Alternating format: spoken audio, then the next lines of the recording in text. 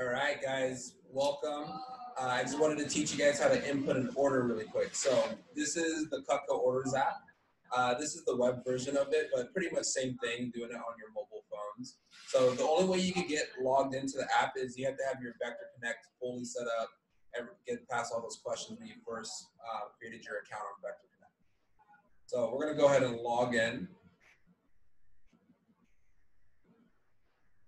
And on the Cutco Orders app, it's fairly simple to enter in orders. I just want to teach you guys a couple basic things. So when you get logged in, it's going to tell you how far you are to your next milestone or your next promotion. And then it'll have all your career sales and things like that. It's going to tell you where you're at for the week, how much you've sold for the month, campaign, so on and so forth like that. But this app is strictly just for putting in orders. So you're going to go over here to where it says shop. All right, when you guys click on the shop, it's going to have all the products. This is basically our price list, just all laid out like this. So let's just say you have an item number. So let's say I typed in 1723. It pops up the 9-inch carver. All right, so and you can see it comes in all the different colors. You can search for the with the item number, or you can just type in like shears, and it'll pop up anything with like the shears. But we're looking for the super shears, so you can just type up anything right here to find it. However, it's pretty simple to do. Our most popular sets are all going to be right up here. So it's going to have all of the sets right up here as well. But you can just go to kitchen cutlery sets, for example, and let's say you sell a homemaker set. Go ahead and click on the actual homemaker, because then you can also change it up, and the picture is going to change with whatever your setup you pick for your customer. So if you wanted, the customer wanted a longer chef knife, you can put a French chef in there. They'll change it, or you can leave it just as is. The color, let's say they wanted a red one. All right, we can also change how many table knives right here. All right, so we have the basic homemaker, and we also have the homemaker plus 8. So what's displayed right here is the one with the table knives. If you wanted a basic homemaker, you just click the basic wood block right there. And if you wanted it in the trays, you can just do that as well. All right. Now you can also change the color of the block. So the default color is going to be honey oak. However, you can change it to cherry.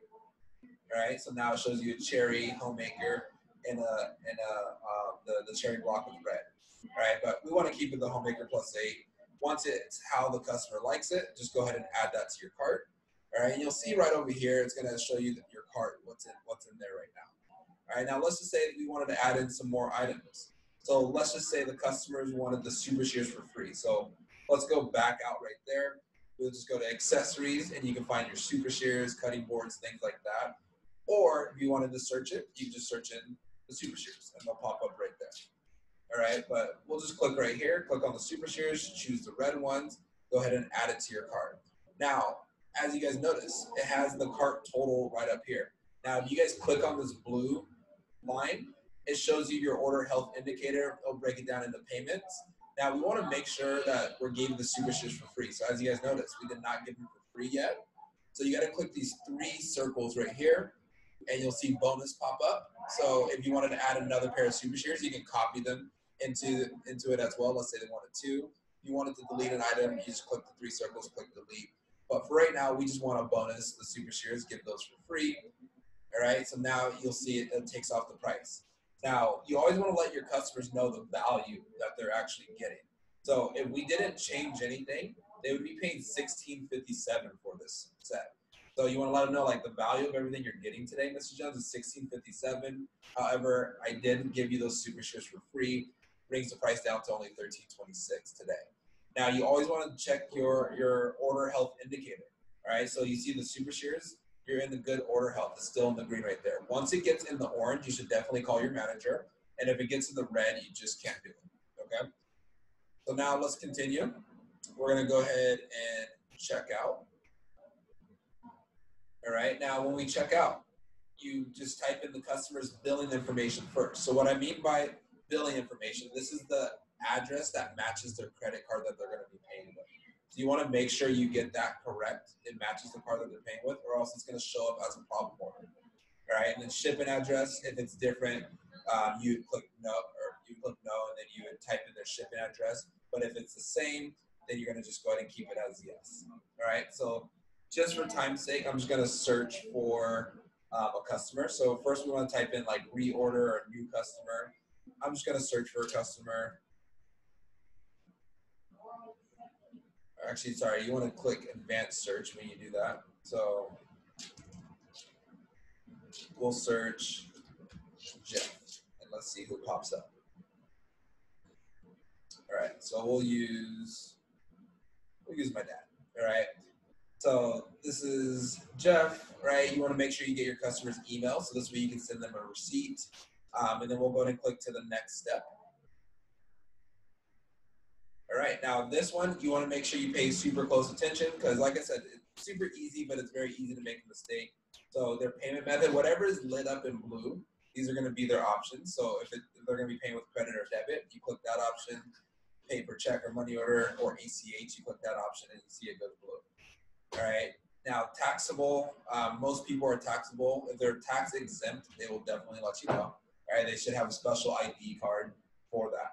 All right. Number of payments. All right. You want to make sure that you don't just go through this and click next because it's always going to put full payment. And that's something that we don't definitely want not to do to a customer. So we can choose 2 payments, 3 payments, or 5 payments. Definitely most people are going to choose the 5 payments, and this includes the admin fee. Now, just as a reminder, in your manual, your price on the 5 pay is going to be different because the price in your manual is including the tax. This price right here does not include tax yet. All right, so when we click next, now this is just where you guys get a chance to double check your work. You can definitely share this with your customer, so this way they can make sure the address and all that great stuff is correct. If you want to include any special instructions. So this is special instructions for the factory. Let's say you wanted to add something in or things like that, you can click right there, but we're just going to keep it very simple right now. This is their total, all right? Shipping costs, it's basically included with the price. Admin fees, $12 admin fee, how much they're actually saving on the order, gives them their total price, all right? Now, if we ever needed to adjust the total, you could. Let's say you quoted the customer a different price, you can do that right here. All right. Now, payment details, this is where you're going to put in their credit card info right there, expiration date, all that great stuff. And then if your customer is not present, this means like if you're doing a virtual demo or something like that, you're going to click customer not present. So this way they don't need a sign. All right. Now, if you're doing this in person, they'll just sign right there on your smartphone or your tablet. And then you want to make sure you email yourself a receipt. So that way you just have it just in case the customer asks for it. And then you place the order. Now, when you place the order, their order number is going to pop up. And it'll say something like send the customer an order or send the customer a receipt. It's going to have their order number. Make sure you guys send your customers a receipt so that way they always have it for the records. All right. So that's a quick way of how you guys can put in an